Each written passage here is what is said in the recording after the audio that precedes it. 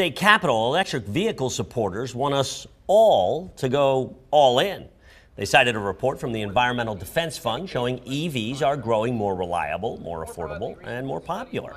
They also took aim at critics who say EVs are too expensive, unreliable, and don't have enough charging stations. Susan K. Quinn of the Pittsburgh area spoke. She loves her EV, has owned 3 of them, and believes they are the future.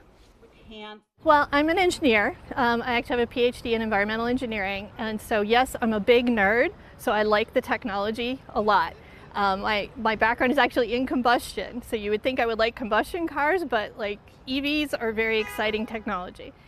There's actually been recent reporting suggesting sales of EVs are down. Susan says she has no problem finding EV charging stations. She also has solar panels on her house, which makes recharging at home cheaper.